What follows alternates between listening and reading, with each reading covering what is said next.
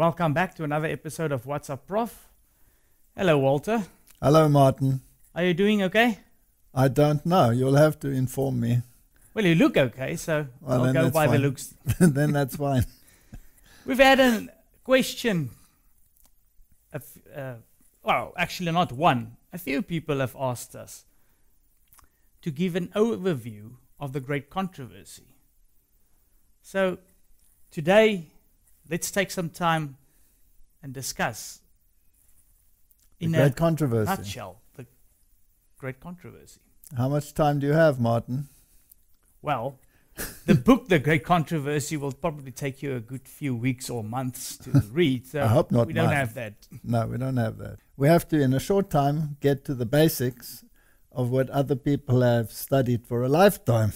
Yes, and the whole controversy has been for ages. And it is hotting up. Correct. It is reaching a climax. Let's open with a word of prayer. Our Heavenly Father, thank you very much for all the opportunities that you give us to have these discussions. We ask that you bless us, you enlighten our minds, and in this important topic, that you will help us to discuss it, to give a good overview of what's going on. In Jesus' name, amen. Amen. Martin, how many millions of people have spent lifetimes studying this topic? Many, many millions. How many lives have been lost in the process? Yeah. Since the beginning of the world. All right. So, if you take the Garden of Eden, Martin, two brothers, and what started in heaven continued down here. And brother against brother, sister against sister, war, hatred, death, suffering. It's been a terrible, terrible catastrophe. This is the question that people have. Was it necessary for God to allow so much suffering? I mean, it is in His power just to end it, right? Yes. He could have nipped it in the bud. Yes, with Lucifer already. All right. So why did He allow this catastrophe to continue? And why the accompanying human woe? Why the tears that are associated with it? So, to give an overview of the great controversy is not an easy task. No. Is God arbitrary? Does He make arbitrary decisions? No. Or is He a God of meticulous order? Is He a God of compassion? Or is He a tyrant? Yeah. Now, we've discussed this in lecture after lecture after lecture. Some people have this tyrannical view of God, and some religious systems have this kingly, hierarchical view of God. Calvin had that. Yeah. And Wesley had this loving view of God. And these ideas have been clashing with each other for centuries. And those that sit on opposite sides of their view clash with each other to the point where millions and millions of people are murdered and martyred because they don't see it exactly as you see it. That's actually sad. Yes. That you can go so far on your opinion to take the life of somebody else. All right, so let's start with this very basic question. Is the jury still in session when it comes to the character of God? Yes. Yes. All right. Are there whole religious systems that claim that their view of deity is the correct one and everyone else must be killed by the sword if they don't follow that view? Yes. All right. And then you have the aggressive and you have the timid and you have everything in between. Right. With that as a basic, let's start with the biblical story. And you know, when you start with the biblical story, you pick up the Bible. Correct. Isn't that correct? Nothing else. Yes. You start with the Bible. Correct. Now, you can start in the book of Genesis, but then you won't get a view of the exact character of things. That comes a little bit later in the Bible. So one should actually go to Ezekiel chapter 28. And it says here in chapter 28, the word of the Lord came again unto me, saying, Son of man, say unto the prince of Tyrus, Thus says the Lord God. Now it's talking about the prince of Tyrus here. But we will soon see that the prince of Tyrus cannot conform to all the criteria that are mentioned over here. So he's used as an acronym for someone else. In other words, this is a typological story which finds a literal fulfillment and enactment in an earthly situation, but has a deeper meaning. So this is the story of Lucifer.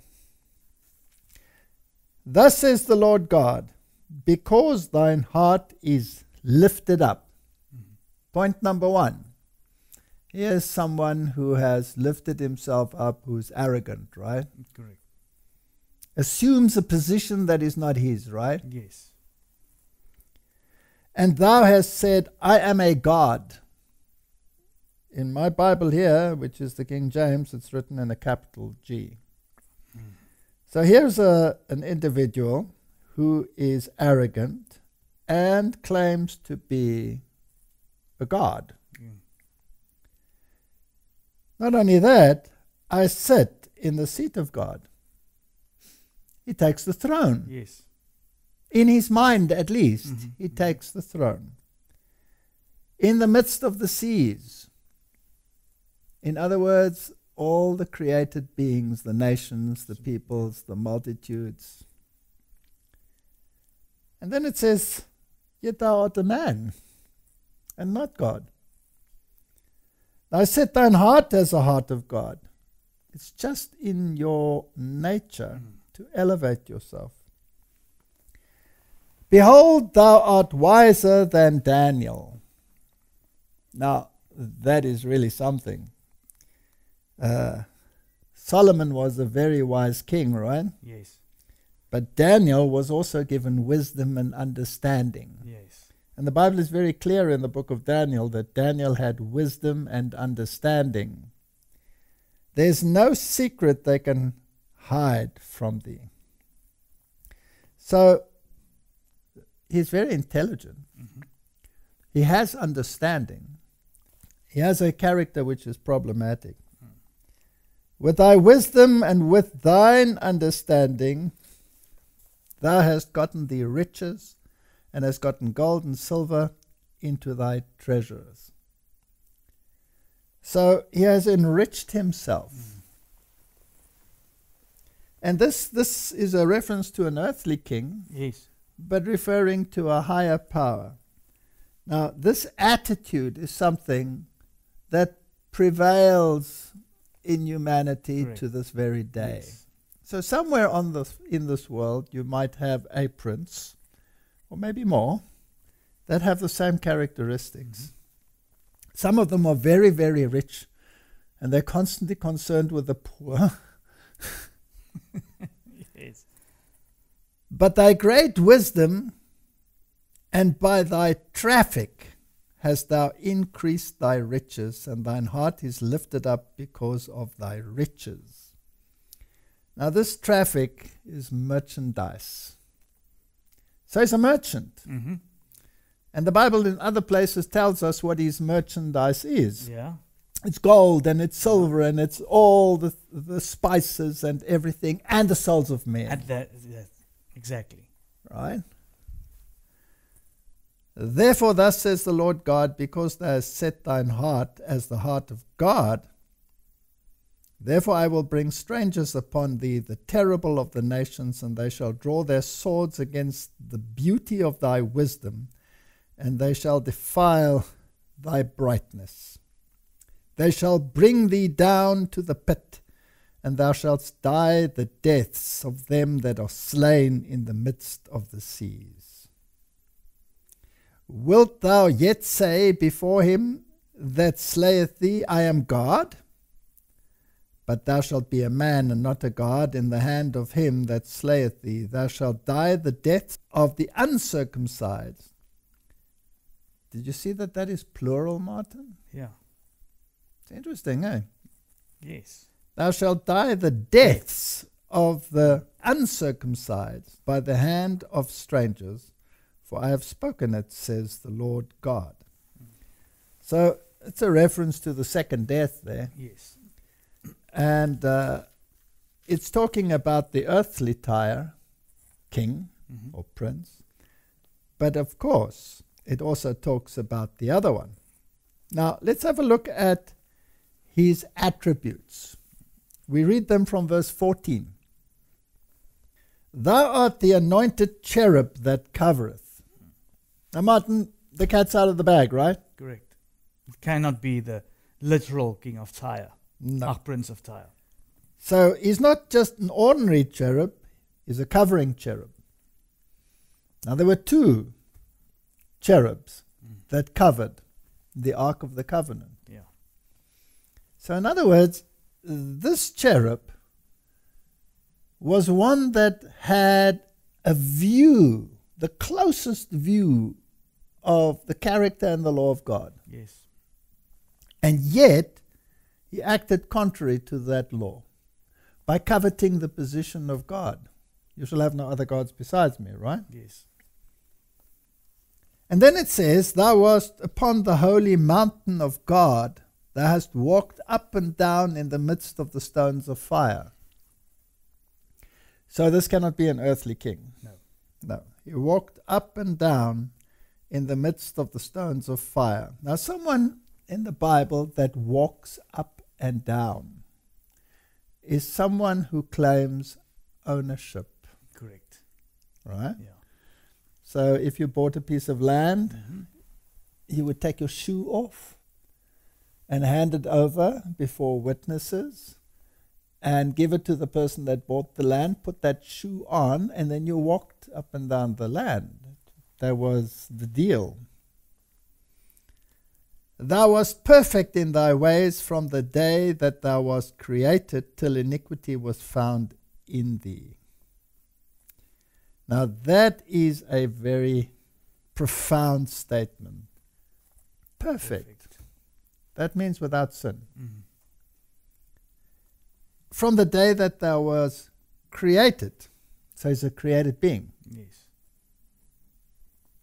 And he's not God, right? No. Till iniquity was found in thee. And this debate has been raging for millennia. Who put the iniquity there? Yes. Was it? According to this text, nobody put it there. It was found in him. Then the question arises, well, if God created him and it was found in him, then God must have put it there, right? That's the debate in Calvinism. And who's responsible for the fall? Did God create man to fall? Did he create Lucifer in order to be found with iniquity? Or what is this mysterious thing that happened here? This strange thing that interfered with perfection. So what was it? How did it get there?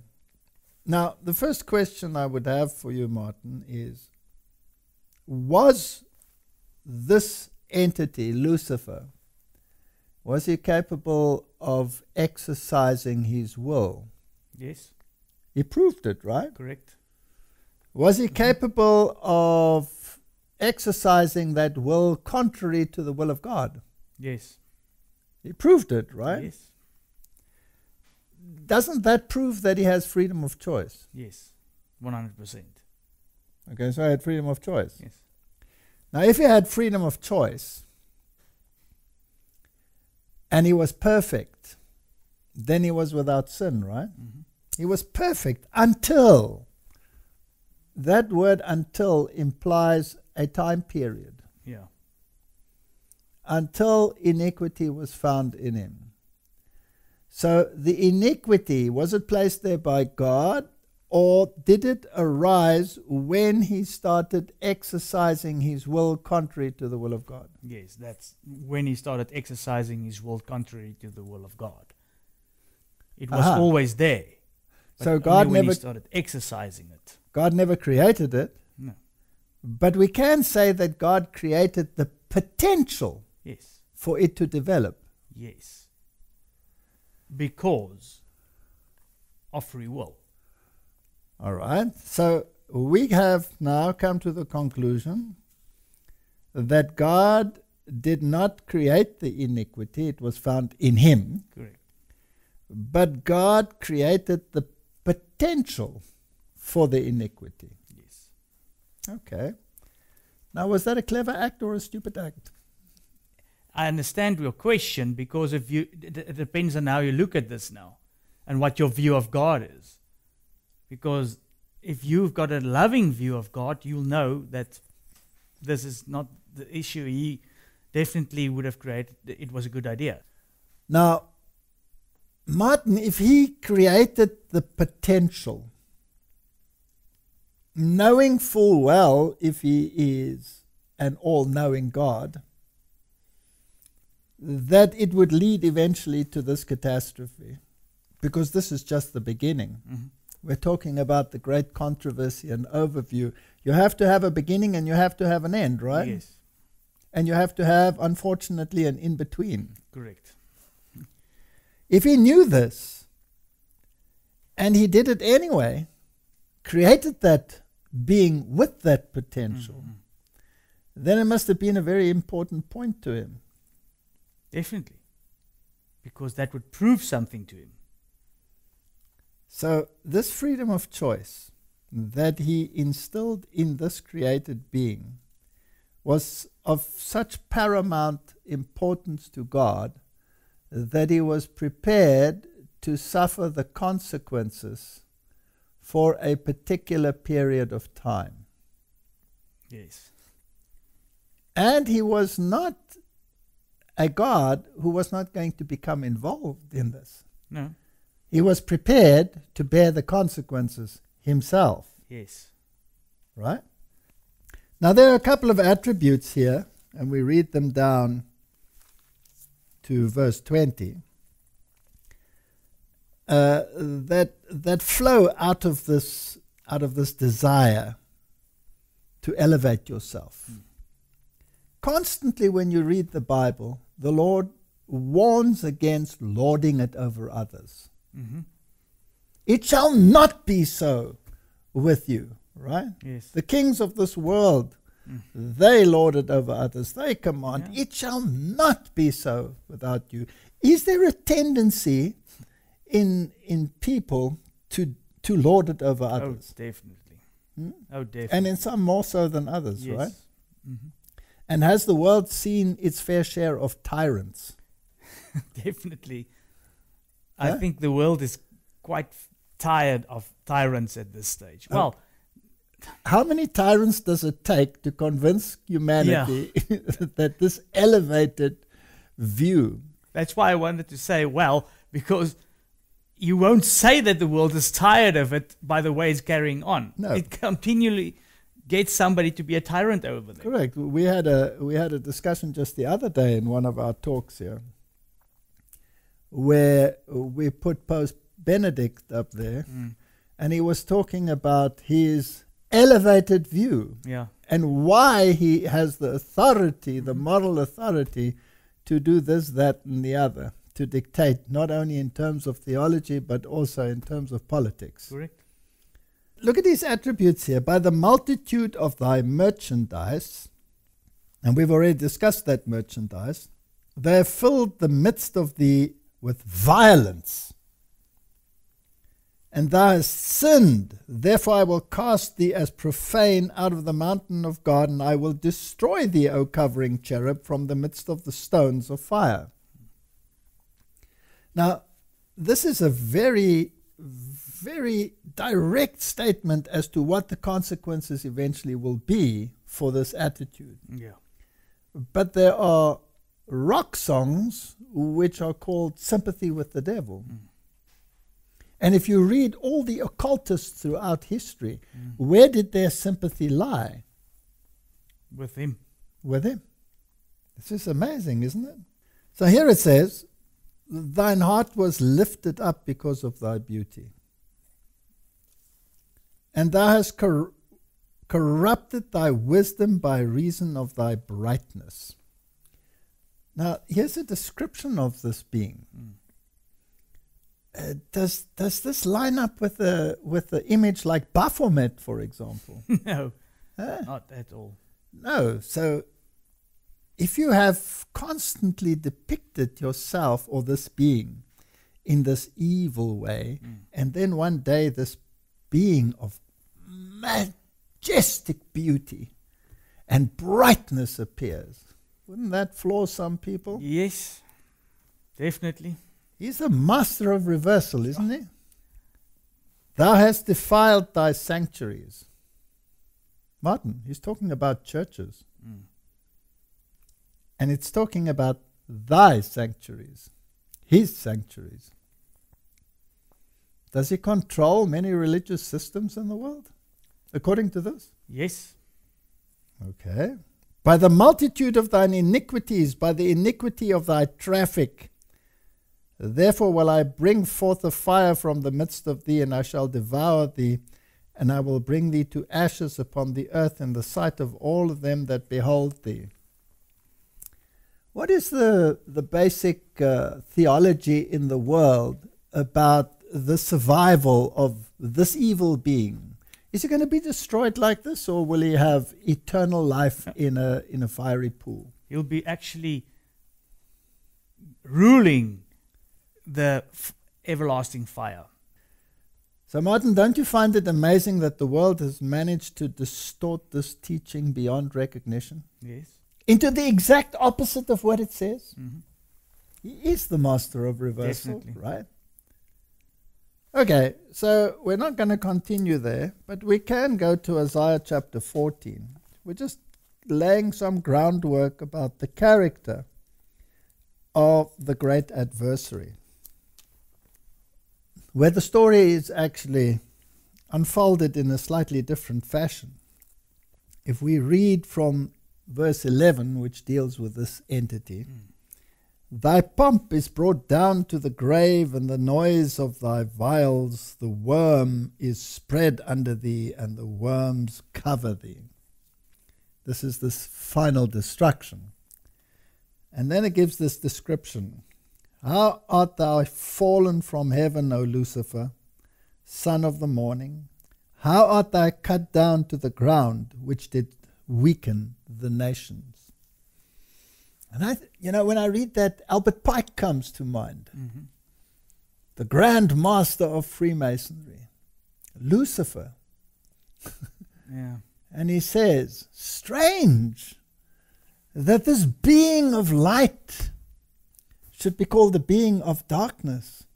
Is it he that bears the light? Doubt it not.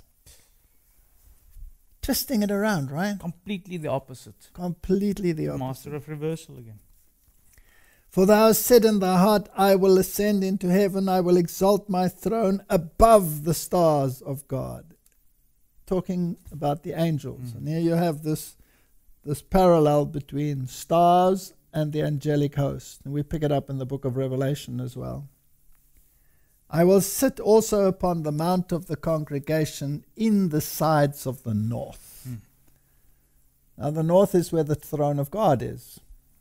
So he will sit in the mount of the congregation. So there where the Godhood sits, he will sit. Yeah.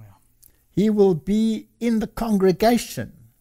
He will be in the bishop's seat, if you like. He will be the overseer. Yeah. He will be the one calling the shots. Do we have that kind of thing happening in the world today? Yes, and it's been there for millennia. And they're sitting in the north. They sit on a great white throne, Martin, Yes. with cherubs on either Exactly. side. Do we have a power in the world that sits on a great white throne with cherubs around it, with four living beings sitting around him? Mm-hmm. I will ascend above the heights of the clouds. I will be like the Most High. Yet thou shalt be brought down to hell, to the sides of the pit.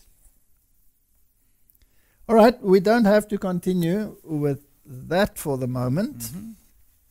We have laid some groundwork as to the character of the adversary. So let's go back to the beginning. And again, we have to go here. I cannot resist it. Let's go to the book of Revelation and go to chapter 12. And in chapter 12 we have the great controversy between the people of God and the people that belong to the devil. And it's the story about God's people, the woman, the church that flees from the wrath of the dragon. And the dragon is, of course, the great dragon, this terrible being. Verse 3, and there appeared another wonder in heaven. And behold, a great red dragon, having 7 heads and 10 horns and 7 crowns upon his heads. And his tail drew the 3rd part of the stars of heaven, and did cast them to the earth. And the dragon stood before the woman, which was ready to be delivered, for to devour her child as soon as it was born. Now, Martin, this is a very interesting story, because this dragon, we are told, is the devil, right? Yes. Mm-hmm. It is defined as such. Yeah, the serpent. It is the serpent. It is the devil, that great deceiver. But he uses earthly powers, and in this case the great red dragon was Rome. And it was the power that was used to try and destroy that child that would come, the Messiah. But then we have a little bit of detail interconnected with it. He took 1/3 of the stars. He wanted to rule over all of them. He ended up with 1/3. And they were cast out. And then we read in verse 7, and there was war in heaven, Michael and his angels. And we had a whole WhatsApp prof about who Michael was, so we're not going to go into that. Michael and his angels, the 2/3, against the dragon, and the dragon fought and his angels, and prevailed not, neither was their place found any more in heaven. And the great dragon was cast out, that old serpent called the devil, and Satan, which deceiveth the whole world. He was cast out into the earth, and his angels were cast out with him. So there was a war in heaven. So there was a clash between these two concepts. And we've laid some groundwork now. All right, let's go back to heaven, before this world was created. There was this majestic being, and he coveted the throne of God. He wanted to sit in the congregation, but he wanted to sit on the throne of God in the north. And he felt that it was his right. And he was a covering cherub. He had a very good view of God's requirements and God's eternal wisdom and law. And yet he rebelled. Yeah. But by his insinuations, by his craft, it's interesting that we talk about a craft, right? By his craft, he had convinced many angels that his cause was just. So there was a controversy. And it was possible because he had freedom of choice. Yes. And he exercised that freedom of choice. And therefore God allowed it to ferment to the point of open rebellion. Yeah. Because the angels that he was deceiving also had a free choice. And they had to make a decision. So they were looking like this. They were looking like this. And eventually it boiled over to the point of war, and eventually 2/3 sided with God, 1/3 sided with the devil, and he was cast out of heaven. And then God created this world. So this world was not an afterthought. And we have to ask ourselves the question, why did he create this world? Well, number one, Martin, the devil was cast out. He must have been cast out to somewhere. Right? Correct. So where was he cast out? Well, the Bible says that when God created this world, it was formless and it was void, and darkness was over the waters. It was a dark place. A dark place is some place where God is not present, because God is light. Light, yeah. So is it that the darkness had been cast out to this place? And then God said, all right, let there be light in the midst of this darkness. Now where there is light, God is present. Yes. Right? Mm-hmm. So God wasn't going to allow the darkness to continue forever. But now you have a serious situation. You have two sides in a controversy. You have God and his angels on the one side, and some of those angels are still confused. Yeah. Because obviously if 1/3 of the angels went, they all heard the arguments, and some of them were probably confused. So God could have nipped it in the bud, and he could have destroyed Satan and the rebellious ones, but then he would have had a government of fear for all eternity. Whoa. If we dare to think in the way that they thought, then death is the consequence. Now, fear never conquers. Only love conquers. Correct. So in other words, now there were two sides. Now normally if you have a serious dispute, let's say you and I have a serious dispute and it cannot be resolved amongst us, what do we normally do in an earthly situation? You get a third party. You get a third party to act as go-between, yes, to sort out this issue. In other words, there needed to be a third party, an impartial third party. Was there an impartial third party in heaven? No. No. There were only two sides, right? There was no impartial party. So what's the solution to this problem? You have to get one. Create one. Yeah. All right. All right. Now, if you want an impartial third party, in any court of law, when you go to a court of law, the two sides will state their case. Right? Mm-hmm. So there will be an advocate for the one side and an advocate for the other side. Now, in this particular case, the two parties had to state their case. But there was no one to state it before. So God, in his wisdom, created it. But if he had created them like the angels and taken them to the heavenly court and said, I want you to observe this, this would not have worked. It had to be an independent source. So he created them, man and woman, and he shared something that he hadn't shared with anyone ever before, the capacity to bring forth offspring. Yeah. And then he gave them rulership. This has never been done before. Never. Yeah. He gave them rulership, dominion. Yeah. Now, the word rulership, rule, implies rules. Yes. Isn't that right? Correct. Because you cannot rule unless there are certain criteria to rule by.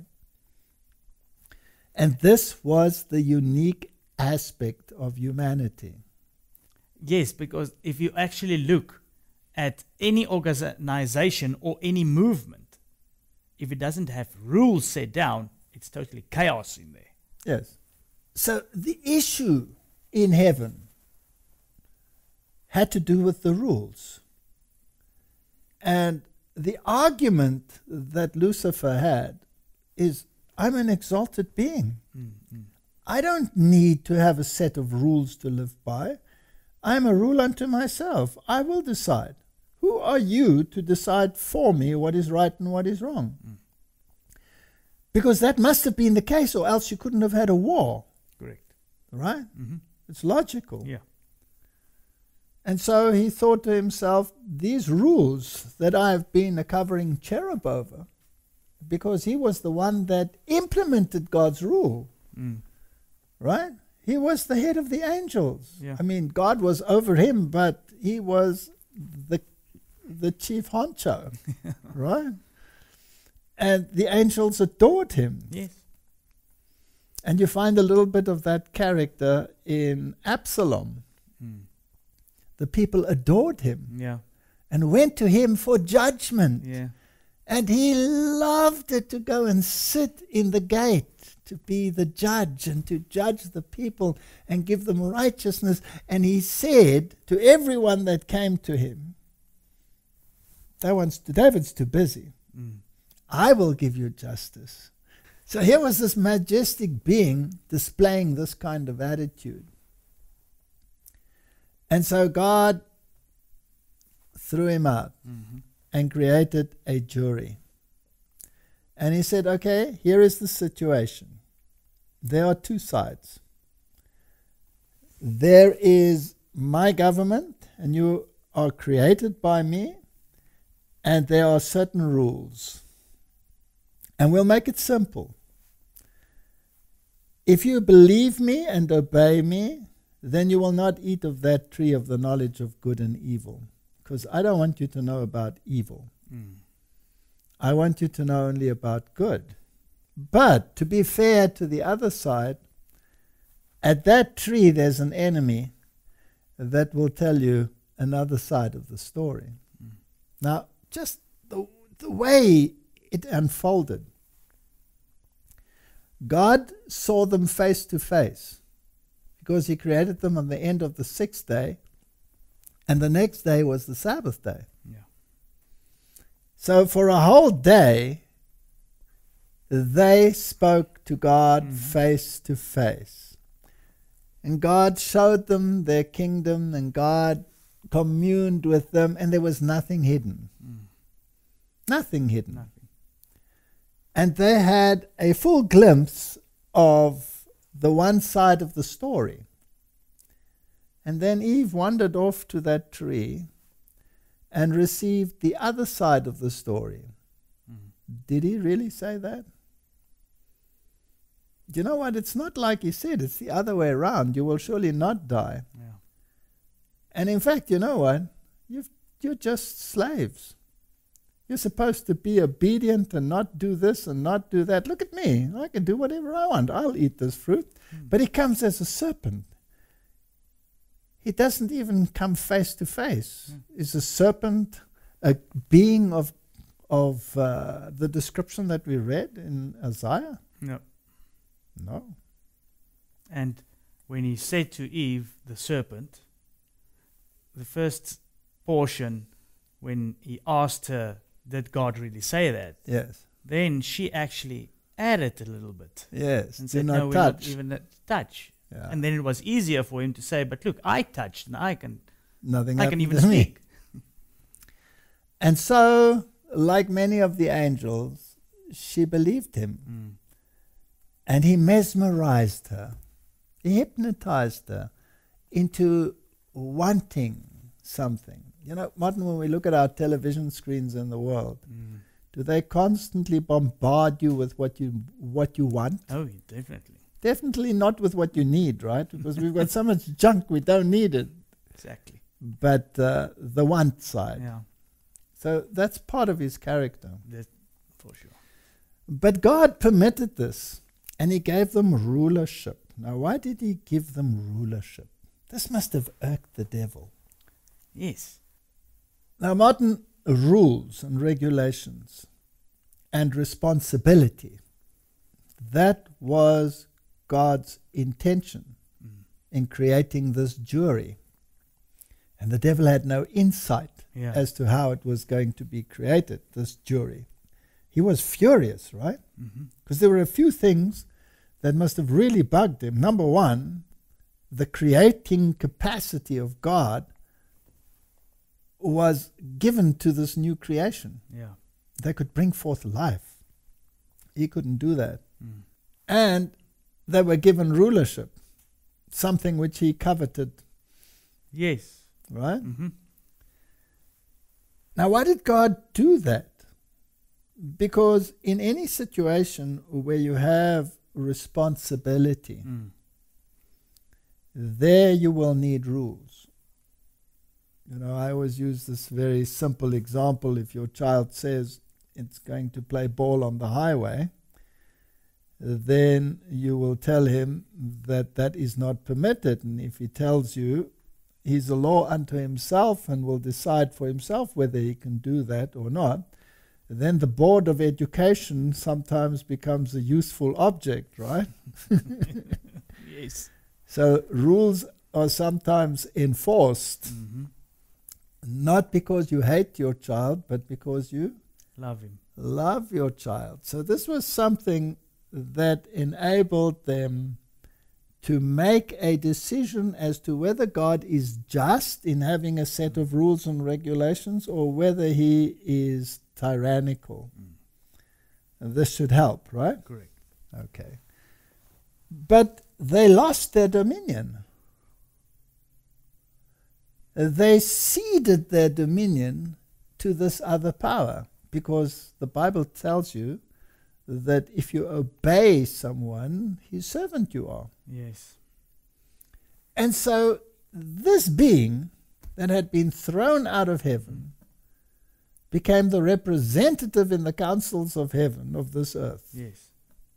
Incredible story. And God permitted it. Yeah. What does that tell you about the character of God? He is loving because he again permitted free choice. Is he fair? Definitely. He allowed this being to be in the council of God. And he said to him in the book of Job, what are you doing here? Yeah. And his arrogant answer, walking up and down. What does that say? Ownership. I am the Lord and the master of this place. I am the Lord and the master.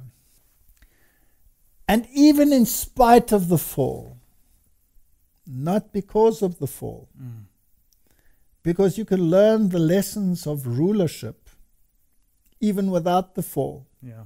Because if you had these children and you had to organize your dominion, then you would have had to work according to rules. And if you were a being of love, then those rules would have been a yoke of lightness.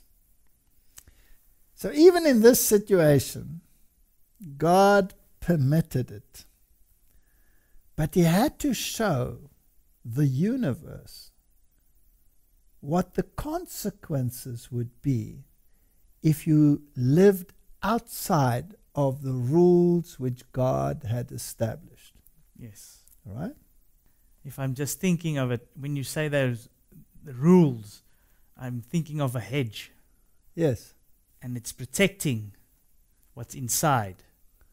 And that's the rules. And when you go out of those rules, over the hedge, then you're in the open field and all danger is upon you.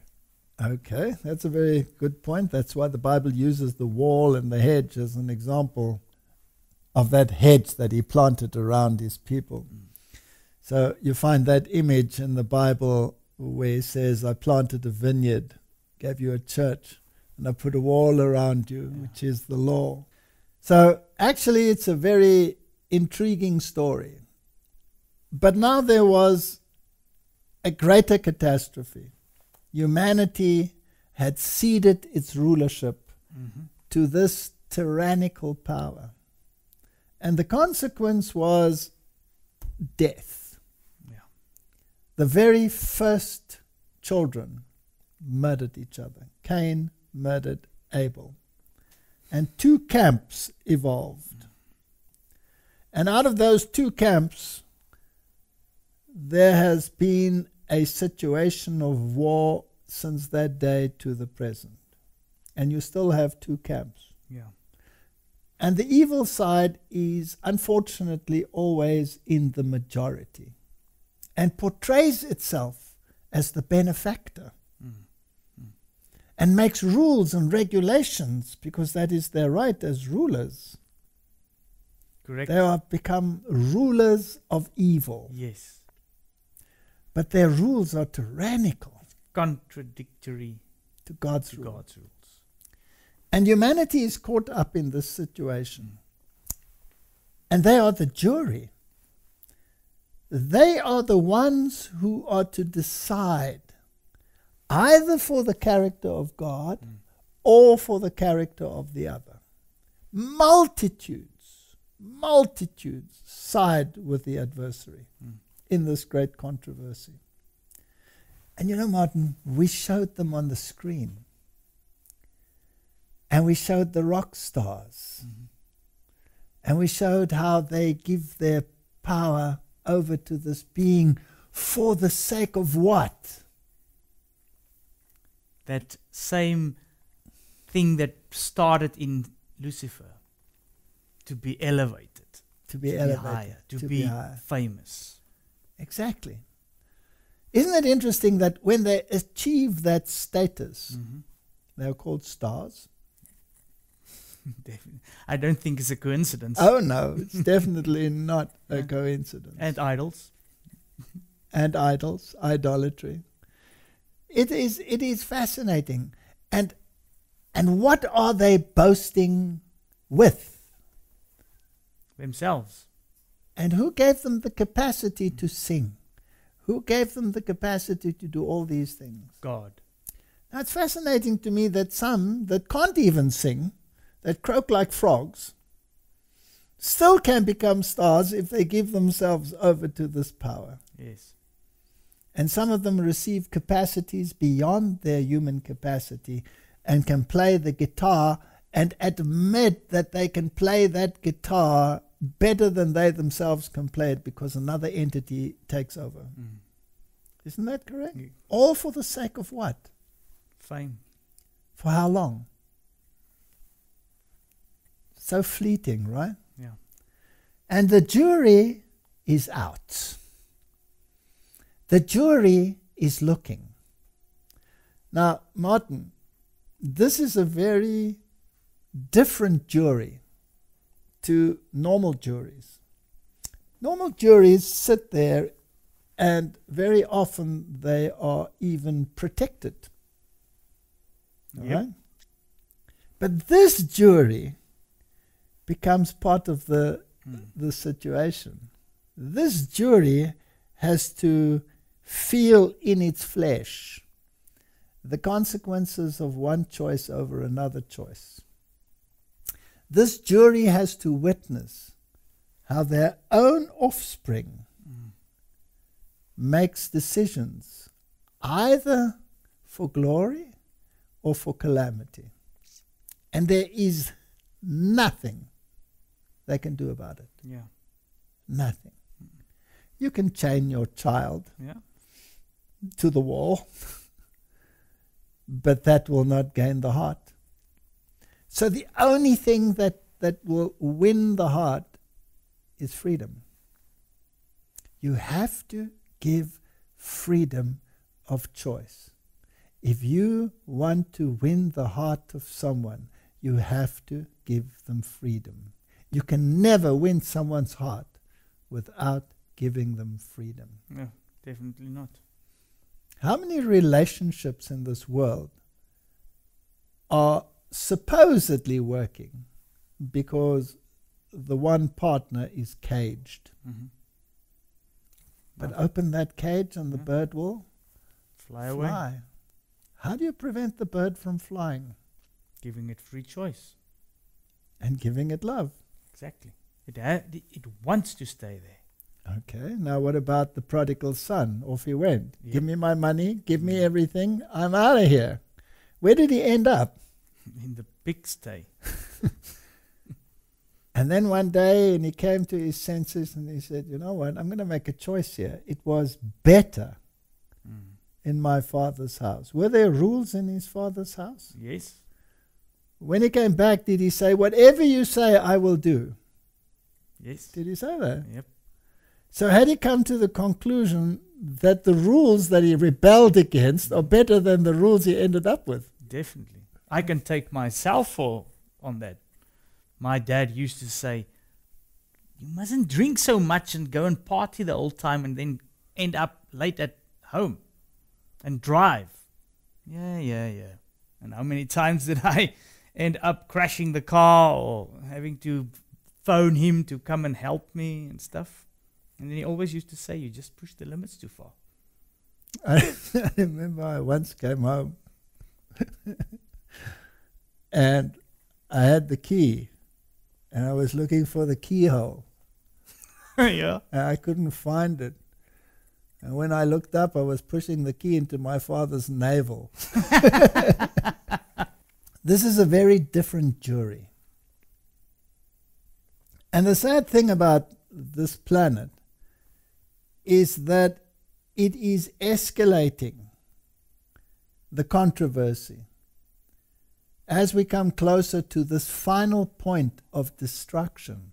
Because we just read that this covering cherub and all that belong to him will be destroyed. Mm-hmm. That's God's decree. Now, had he done that in the beginning, he would have had a government of fear. Yes.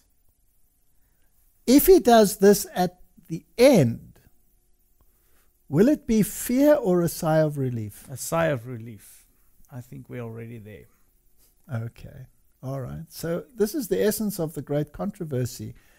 A decision has to be made as to the character of the two adversaries. Yes.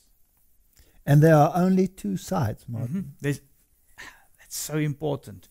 Only two. Doesn't matter. So you can have 1,000 organizations and they can be seemingly at loggerheads. That's just a distraction. They all have one master. Yeah. Or they have the other master. That's it. That is the choice that needs to be made. Even the ones that do not want to choose a side, unfortunately, will fall into one of the sides. There is no halfway measure.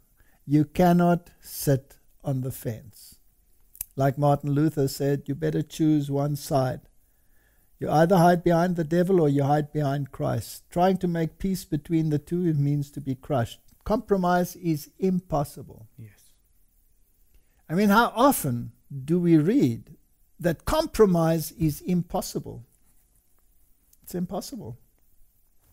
So the great controversy is all about a decision. And as the world moves towards a tyranny, are we moving towards a tyranny? Definitely, we are moving towards tyranny. So do you feel more and more boxed in? Yes. Locked down? Yes. Yeah. Isn't that interesting? Is freedom of choice starting to disappear? Aha! The freedom of choice that we have in the world today is conditional. Definitely. I just heard today that we in this country can now fly to 11 countries again. On condition. On condition. Let's not go there. Just say on But condition. Anything you do. Is on condition. Yes. You have free choice. On condition. But if it doesn't fall into the condition, sorry, free choice doesn't mean anything. That's right. So common good, right? Common good. So the world has to make a choice. Now, once you've come to the conclusion that God's way is the only fair way, you actually have to not only choose between rules, you have to choose between the leader as well. Yes. Now it's interesting to me that Roman Catholicism teaches ultramontanism, all power in one man.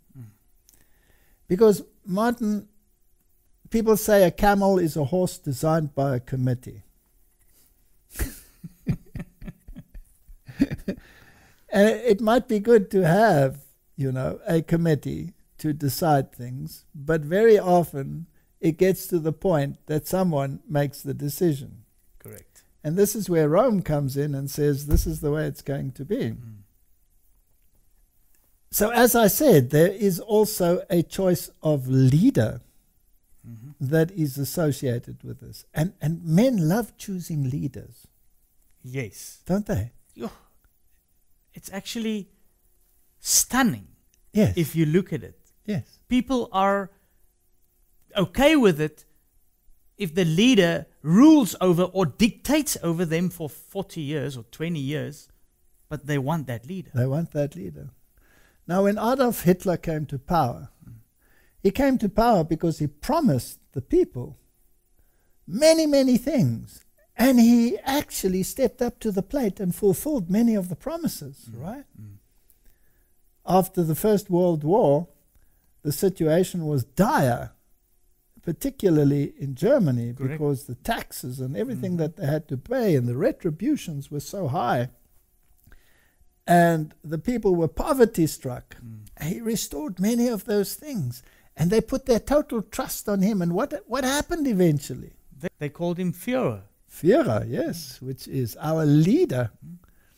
So here they were willing to do anything, to go to war, to sacrifice themselves for a cause in eugenics.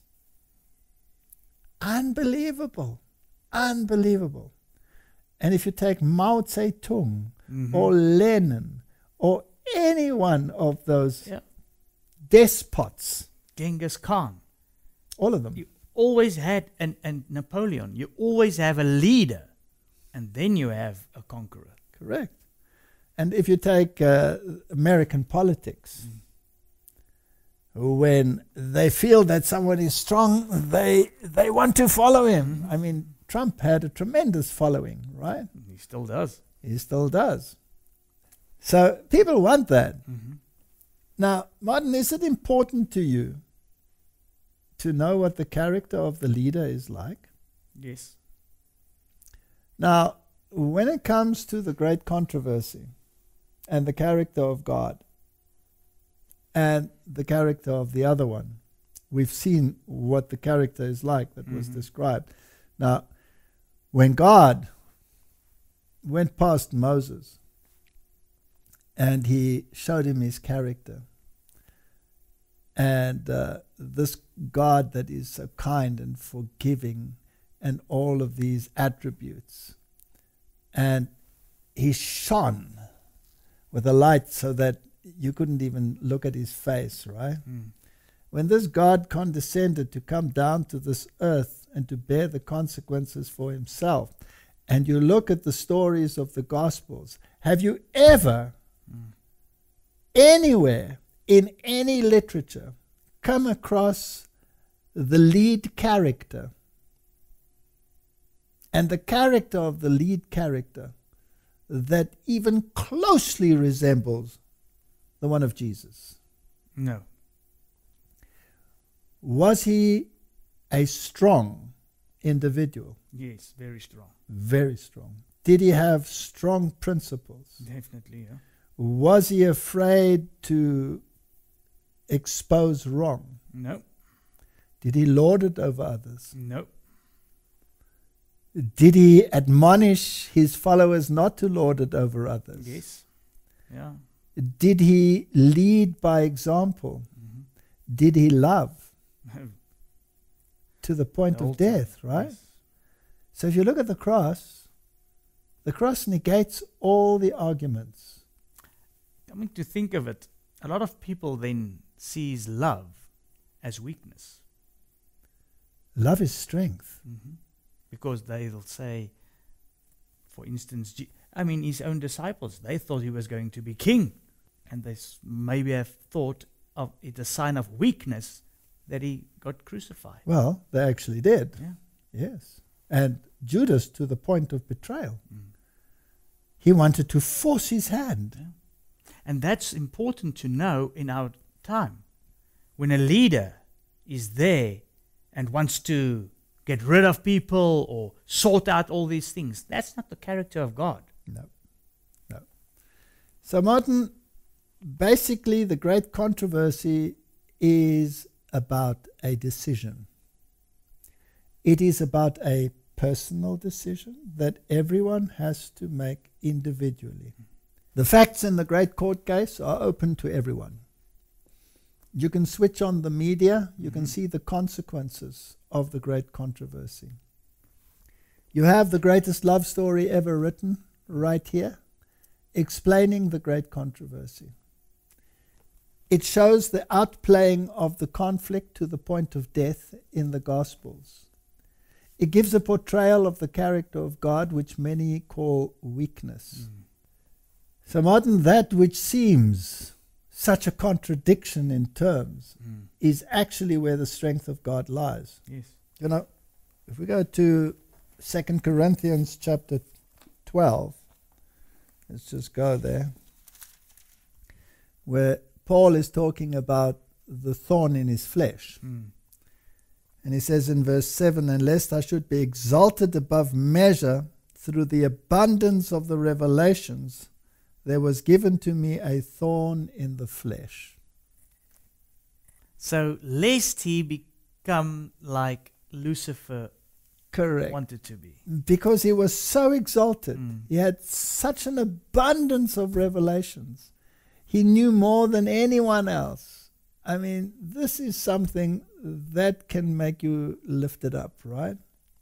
To prevent that, the Lord gave him a thorn in his flesh.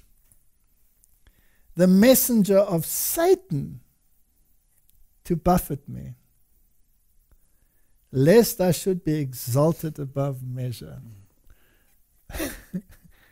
So here we have a lesson in character development, right? So it is absolutely paramount that God give us lessons in humility, lest we develop a character like his adversary. And he surely does do it. All right? So if you have a position of prominence, then expect some thorns. Yes. Right? And, when God, I always say when God gave us children, he gave us knees. Because without knees, you won't be able to survive. I find this fascinating. And then it says in verse 8, "For this thing I besought the Lord thrice, that it might depart from me." Please take it away. Yeah. I'm perfectly capable, Lord, of being fine without this thorn. And the Lord, knowing human nature, says,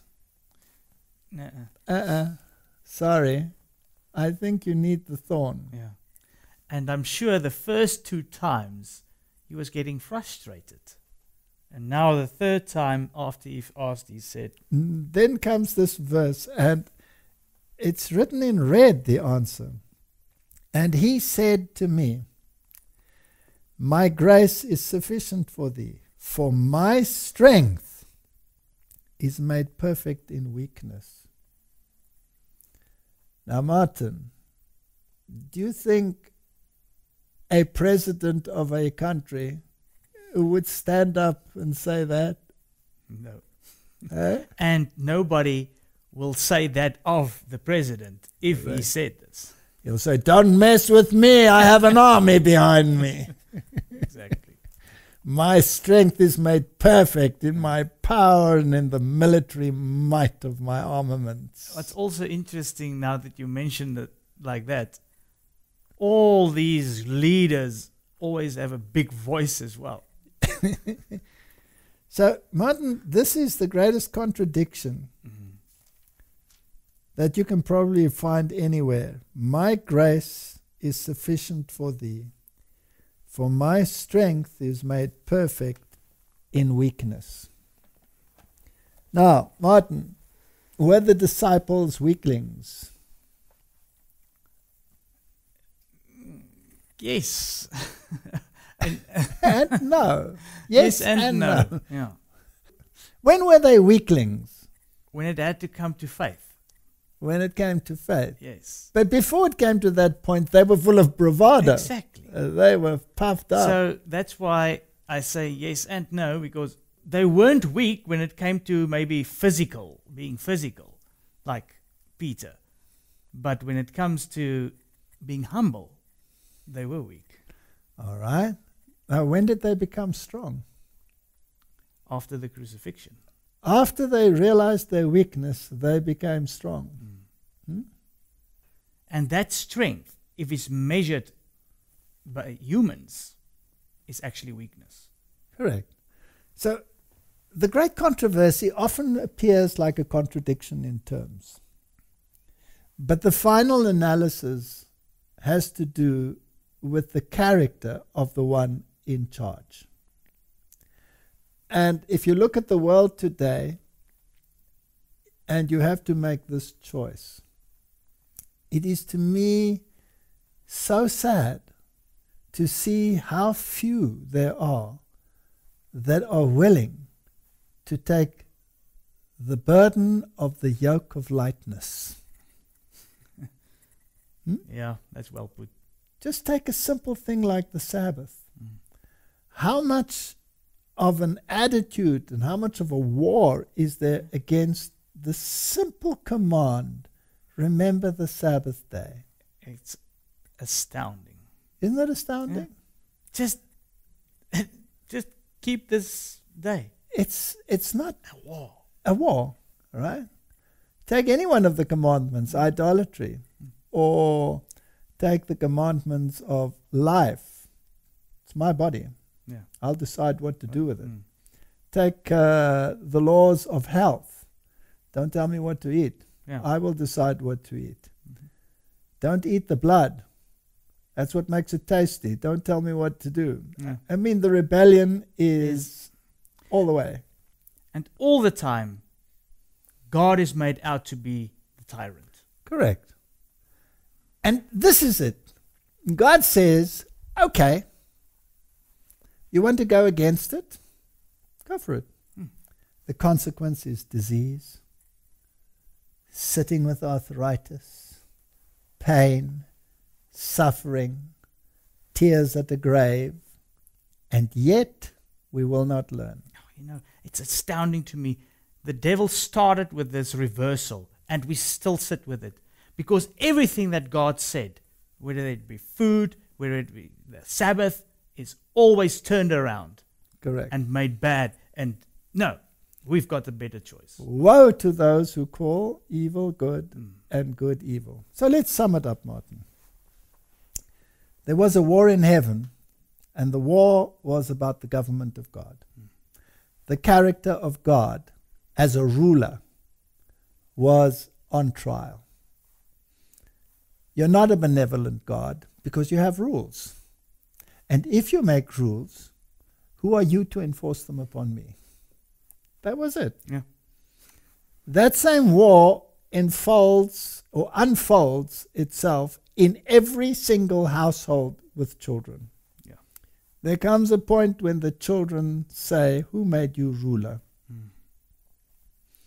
I was sitting with my son and his 4 children and his wife, and the wife gave a command to one of the children.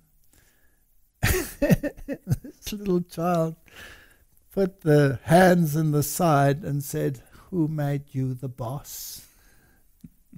And this great controversy just flashed before me, and I had to smile. That's because that is the reality of Yeah. it. This war has been raging ever since the beginning. And very often, a parent has to let go and conquer with love. Because if you try to conquer and maintain through coercion, Do we have court cases in the world going on now where parents control certain people? We discussed it. We don't have to go into the details. I actually think, if I'm correct, she lost the case. Correct. So you cannot control someone by coercion. You can only win this battle with love. Mm-hmm. And if I had to look at the two sides and the characters of the two sides, and I see how the world stage is portraying those characters, then I have come to the conclusion that I will serve the master that was prepared to die for my freedom of choice. And if the world will decide that, everybody who makes that decision and who accepts that free choice, that free gift of eternal life, will be safe to have around in heaven. No coercion, no puffed up individual who thinks he's the bee's knees, regard for the neighbor, selfless love. Selfless love. That's the kind of environment that you will choose. And God will have the right to destroy this world. And even if there are tears, He will wipe them off. And then the lion and the lamb will lie next to each other. And they will not hurt nor destroy in all my holy mountain in His kingdom. And that'll be the end of the great controversy, when that fire comes down from heaven and the enemies are destroyed. Ashes. Come and sit at my side, at my right side, till I make your enemies your footstool. And you know, that obliteration of enemies doesn't bring joy to God. No. It is, the Bible calls it His strange act. Yeah. But the whole universe will say, fair and just are your judgments. Amen. Let's close. Heavenly Father, we are all a part of this great controversy. There are no spectators, only participants. And we can all feel a fraction of the pain. You have felt it for millennia, from the foundation of the world. And we have felt it for a short period, which is called this life. But the final issue is a choice. The jury has to sit, the jury of the mind, and decide for the party of their choice. Help us to make right choices. In Jesus' name, amen. Amen. Thank you for watching this video. To subscribe to our channel, click here. To get notifications, click on the bell. To watch the next video, click here. Thank you, and we'll see you again.